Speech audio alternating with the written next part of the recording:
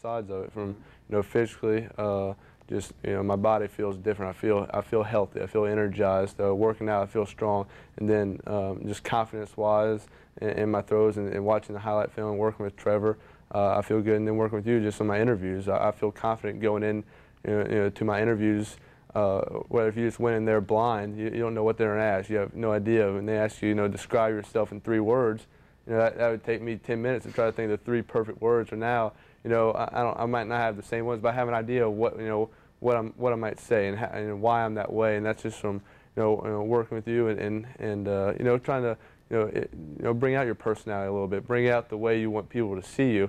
And sometimes I think when I'm in an interview, I got to be all business and all work, because that's what they want to see. But you got to realize coaches want to see that you have something else too. You're not just all football, but you're gonna get along with the teammates. You're gonna be a good guy, and you're gonna have fun playing this game.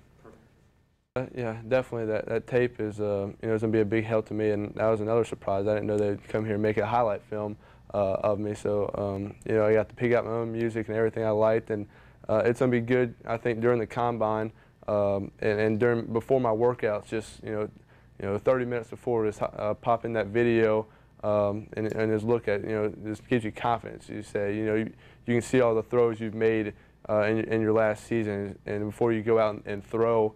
In front of the NFL scouts, you say, hey, I can do this. I can go out here. I can make all these throws. I've done it my whole career. It'll calm you down. You won't be nervous. It'll just give you confidence going into everything.